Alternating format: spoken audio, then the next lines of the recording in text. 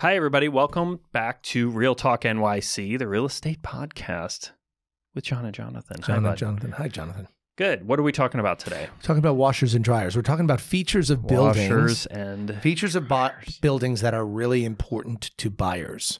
And I know it sounds ridiculous because, in homes, a home has a laundry room or a washer and dryer. Most homes do. But in New York City, that is a coveted amenity to have in an apartment building. And it does sound ridiculous. It does. A lot of buyers don't have washers and dryers. Some buildings do not have laundry rooms, and buyers go to the laundromat to do their laundry. Very rare, though. I know. In my neighborhood, there are still buildings. Well, the I rental see people buildings, like the smaller rental buildings, yes. But the sales build, the condos and co-ops, they all have laundry rooms. Yeah. But to get the washer and dryer in the apartment is a coveted amenity. And so what will dictate one's ability to get a washer and dryer in their apartment? Well, the number one, obviously the bylaws of the building, whether it's a condo or a co-op, will dictate whether it's allowed. But the number one thing that keeps people or keeps buildings from allowing a washer dryer is simply the tax that it would have on the plumbing system, because many of the buildings are built previous to the 1960s, so you're already 60 years old, but many in the early 1900s. So you're talking about 100-year-old buildings at this point. And the plumbing risers, which are the pipes that go from the basement all the way to the penthouse level for the individual wet areas, have not been replaced in many scenarios. And of course, you think, well, one washer dryer, that can't overwhelm. But what happens when you have 60? So you allow it for one person, you have to allow it for all. Sure.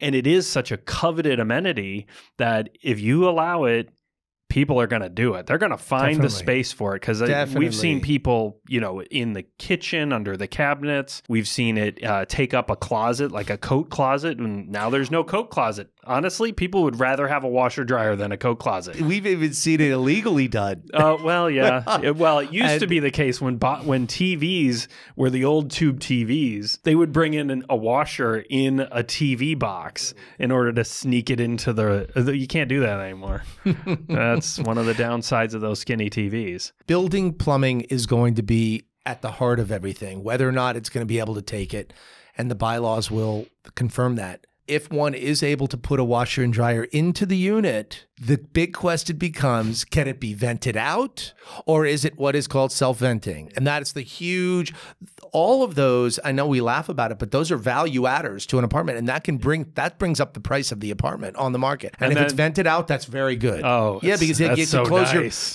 you can dry your clothes in a half hour versus 3 hours.